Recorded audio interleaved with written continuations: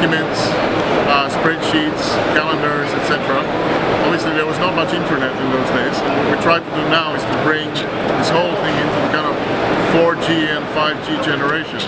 So kind of how would the device look like and how would it feel if it was like brought to kind of modern standards, where we have a browser, where we have the cloud, where we have 4G communications, where we have Skype and lots of social media. So this is the result.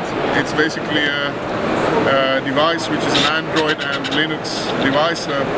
Out of the box it's Android, but you can download Linux for the device. So you can have different options on Linux. At the moment we're showing Ubuntu, Debian, Sailfish as options for the dual boot Linux. And it's very interesting, but the out-of-the-box experience is an Android device where it has a keyboard.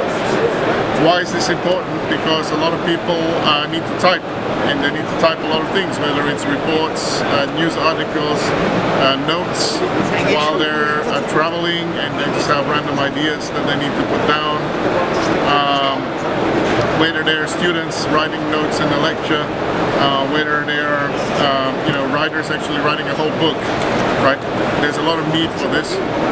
From the business perspective, a lot of business people would like to have something small that's pocketable, where they could enter a spreadsheet, which they cannot do at the moment on anything that's, well, possibly on a tablet, but that's again portable, it's not pocketable. Yeah. And typically you see them doing it on a laptop.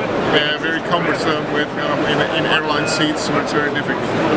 So the device is really what I would say for the creative person, somebody who's generating content all the time, or editing content, curating content.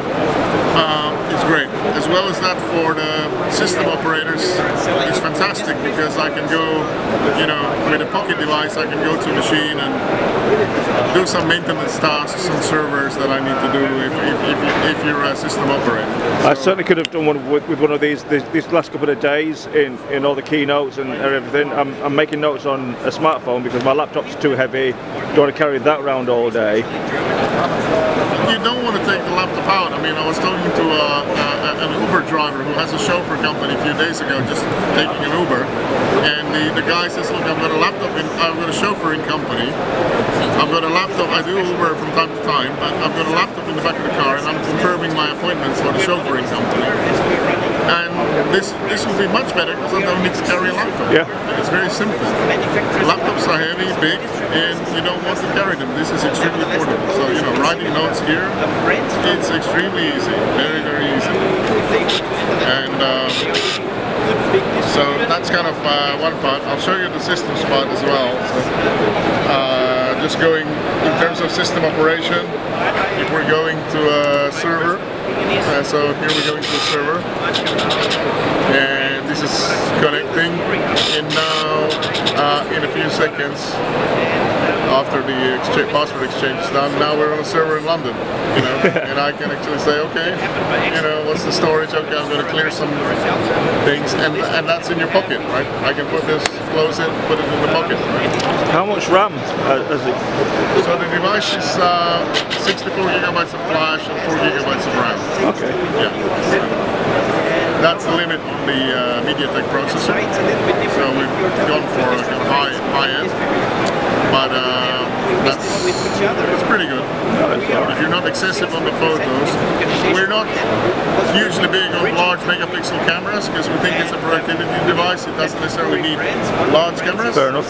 So there's a front-facing camera here and the back-facing camera option. So basically, here's the front-facing camera. I'll put it there. So here you can see the camera, and there's an optional camera on the back. So you can see there are kind of two options. Oh, okay. One with the camera and one without. These are available right now? Yeah, they're available.